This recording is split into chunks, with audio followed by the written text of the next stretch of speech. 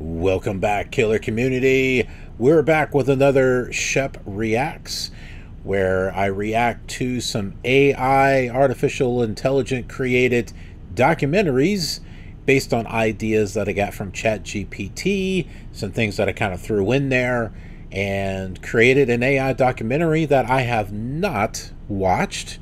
I am saving it for a reaction, and these are unique to this channel. You will not see these documentaries anywhere else.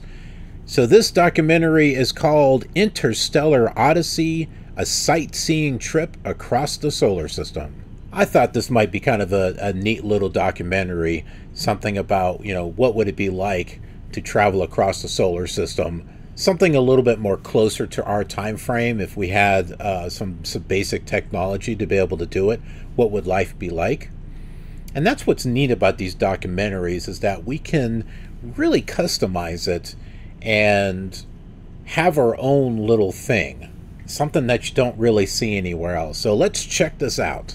Ever thought about what a sightseeing trip across the solar system would be like? Imagine setting off from Earth on a ship equipped with the most advanced technology mankind has to offer. We're talking about a vessel powered by impulse engines, capable of traversing the vast distances between celestial bodies with ease. This ship would need to be massive, large enough to accommodate a crew and all the essentials for a journey that could span years. Imagine a gravity system on board, mimicking the pull of Earth to allow for ordinary activities like eating, sleeping, and socializing. You'd walk down corridors, not float. Food? We'd need a self-sustaining supply. Perhaps a hydroponics bay, growing fresh produce to supplement meal rations and keep us healthy. Life aboard this ship would be an exercise in adaptability and human ingenuity. Now that we're ready, buckle up as we set off towards our first stop, Mercury. Welcome to Mercury, the smallest and closest planet to the Sun in our solar system. This diminutive celestial body is a world of extremes, a place where temperature fluctuations are as dramatic as the landscapes. Imagine, if you will, a day that's hot enough to melt lead, swiftly transitioning into a night so cold it could freeze carbon dioxide. Such is the life on Mercury, owing to its lack of an atmosphere to regulate temperatures. And let's not forget its incredibly long day, spanning nearly 59 Earth days. It's an intriguing place, isn't it? Whoa. But landing here? Well, that's another story. The extreme conditions make it impossible for our ship to touch down. Despite these challenges, Mercury's unique features provide an exciting start to our journey across the solar system. Mercury, a world of extremes, sets the tone for our journey. Now we head to Venus. Say hello to Venus, Earth's twin in size and mass. This celestial beauty has an allure that's simply mesmerizing.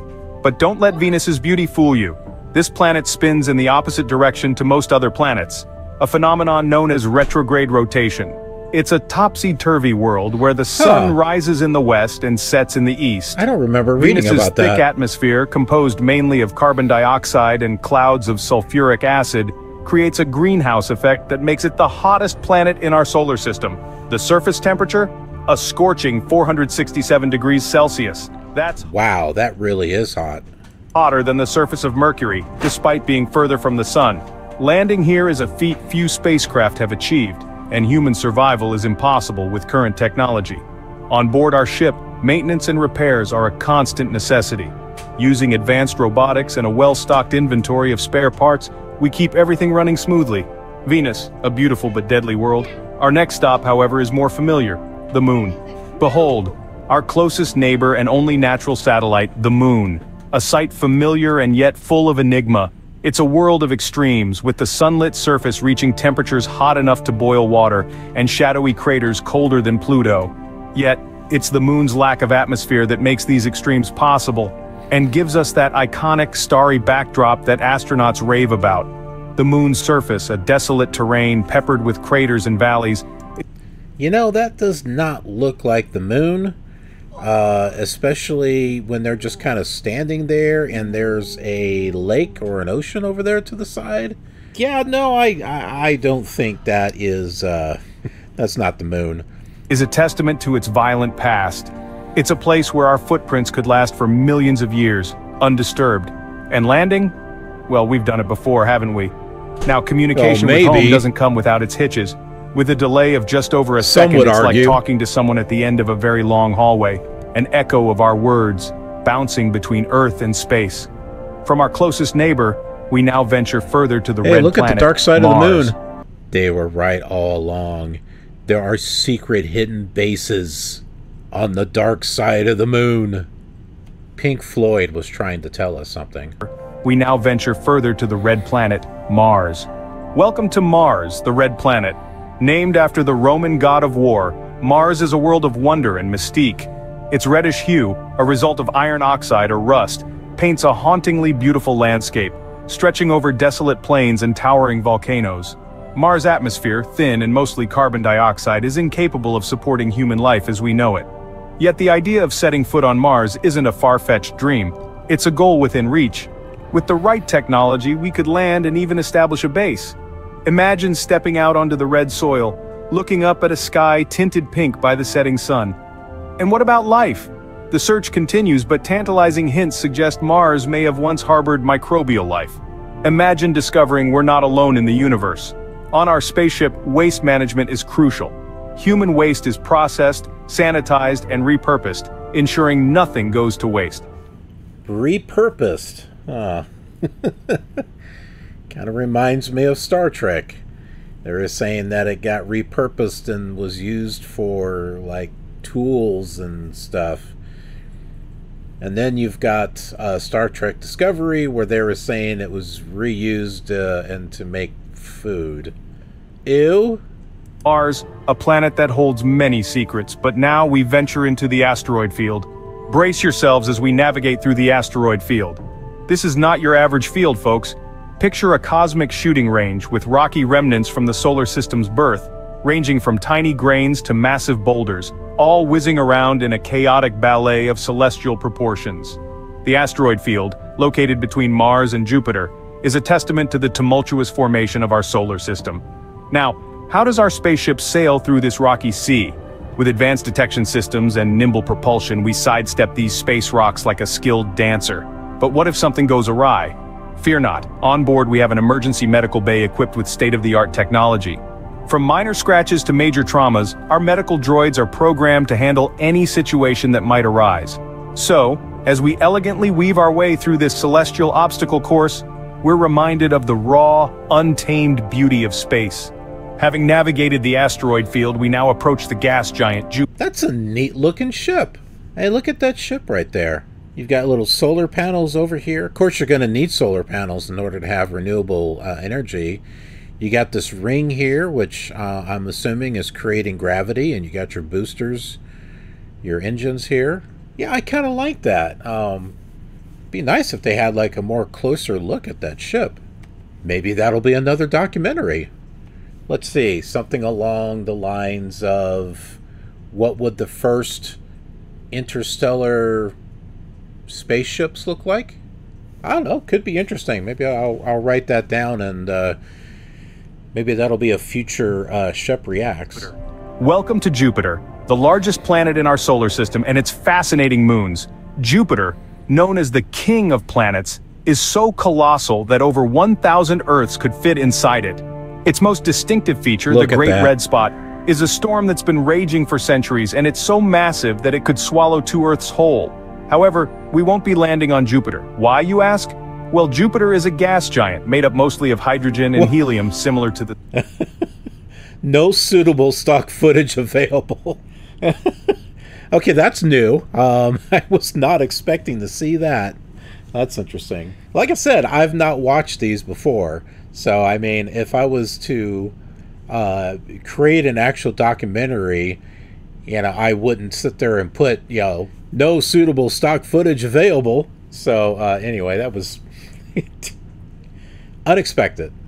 And helium, similar to the sun, there's no solid ground to land on. Just imagine trying to land on a cloud, and you'll get the idea. But let's not forget about Jupiter's moons, over 60 in total.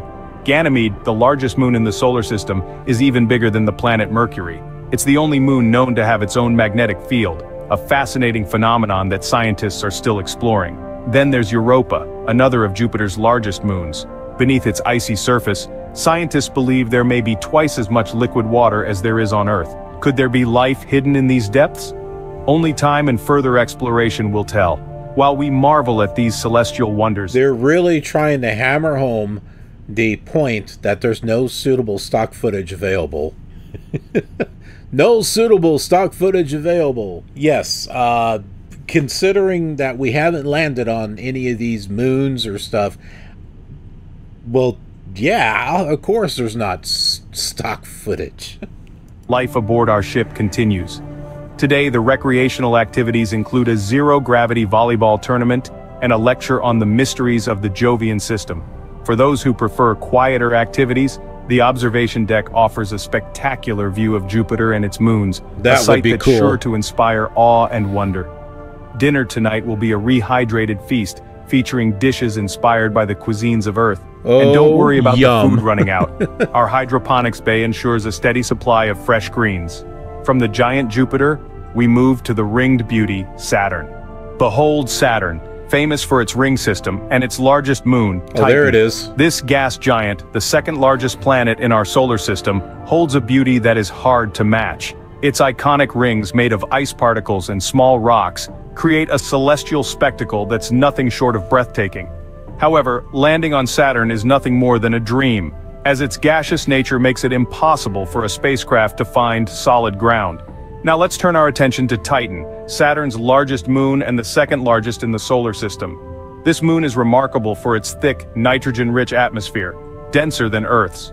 What's more, Titan is the only other place in the solar system where we found bodies of surface liquid, but instead of water, these lakes and rivers are made of methane and ethane. Yeah. Imagine seeing a methane lake under an orange sky. Quite a sight, wouldn't it be? Leaving the ringed wonder, we journey to the ice giants Uranus and Neptune. Welcome to the ice giants, Uranus and Neptune. These outermost planets of our solar system are a chilling contrast to the fiery worlds we visited earlier.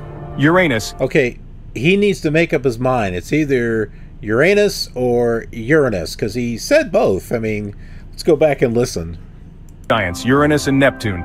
These outermost planets of our solar system are a chilling contrast to the fiery worlds we visited earlier. Uranus, the seventh planet from the Sun. See what I mean? AI can't even get it straight. It's like one or the other, I mean. It spins on its side, likely the result of a colossal cosmic collision in its past. This gives it extreme seasons, each lasting 21 Earth years. Next, we move to Neptune, the furthest planet from the Sun. With winds reaching 2,000 kilometers per hour, it's the windiest planet in our solar system. These winds whip... Okay, now, if you're a truck driver, don't be driving that empty trailer in winds like that, okay? You'll flip over. But hey, as long as you have a full load, yeah, you might be okay. 2,000 kilometers per hour, it's the windiest planet in our solar system. These winds whip around its dark, cold, and supersonic atmosphere, creating massive storms. Both Uranus and Neptune hide beneath thick, gaseous exteriors, making landing impossible. Instead, we can only marvel at their mysterious beauty from afar. That's the beauty of space exploration, isn't it? The unknown, the unreachable, the unfathomable, they all contribute to our curiosity. From the ice giants, we head to our final stop, the dwarf planet Pluto. Finally, we reach Pluto, the dwarf planet. Despite its small size, Pluto is a world of wonders. Its most iconic feature is the heart-shaped glacier known as Tombaugh Regio, a testament to the surprising geological activity on this icy world. That's interesting. The surface of Pluto is a frozen landscape of nitrogen, methane, and carbon monoxide, with temperatures plunging to minus 375 degrees Fahrenheit. Our journey doesn't stop here, though. Beyond Pluto, there's a vast frontier to explore. From the Kuiper Belt's icy objects to the Oort cloud's comets, and perhaps even interstellar space. Imagine the mysteries waiting to be uncovered. In retrospect, our sightseeing trip across the solar system has been an awe-inspiring journey, from the scorching Mercury to the icy Pluto. We've seen diverse landscapes, experienced life on board a spaceship, and pondered the possibilities of future space travel. The universe is a captivating place, and we're just starting to scratch the surface. This ends our sightseeing trip across the solar system, a journey filled with wonders and challenges alike. Okay, there we go. That was an interesting video. That was an interesting video as far as traveling, sightseeing across the solar system. And it, talked about, in between some areas of some activities and stuff. What I think would be an interesting video, other than the one that I talked about, the spaceships, and maybe that could be part of it too. But what would life be like going to the closest star or going to another planet, because I think they've actually found some planets out in a system that's so far away that it would have to be a generational ship. But it would be interesting. It would be an interesting documentary as far as what kind of ship would need to be built to go out that way, and the types of engines and renewable energy, preventing space madness, stuff like that. Would the ship need to be kind of like the size of like a small town or something? Maybe that's too much. But yeah, no, I mean, if you're going to be sending like colonists or something like that. Oh, and communication back to Earth. How long would that take? Is that even feasible? See, that would make a great documentary. And that's why I'm saying with these AI documentaries, we can get really specific and have something like that created. So if you got some ideas, let me know in the comments below, and we'll put something together and watch it together. That'll be fun. All right, so I hope you enjoyed everything. Thought that was a really neat video, and one of my cats is making. What are you doing? Wow, wow. Anyway, I guess I better go give them some attention.